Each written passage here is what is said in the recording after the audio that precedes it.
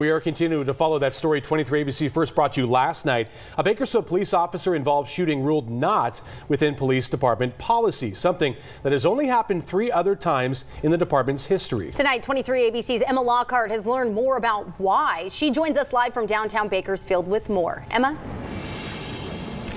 Tim, Jess, police say Officer Richard Robles fired a single shot during a stolen vehicle investigation last year, but department officials say Robles should have made a better assessment as to where that bullet could have gone before firing.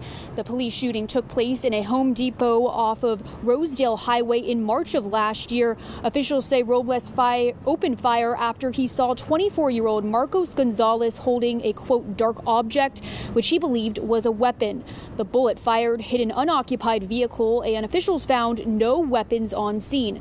Department officials investigated where Robles was in relation to other officers and people, the time of day and position of his car. After looking into those factors, the Critical Incident Review Board determined Robles' actions were not within department policy. Officials say Robles did not consider all of the consequences before firing his weapon.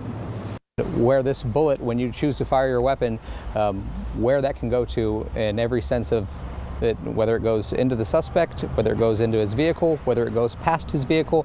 We want to be aware of all of the consequences that can happen there, and there were considerations there that definitely the board decided could be improved on.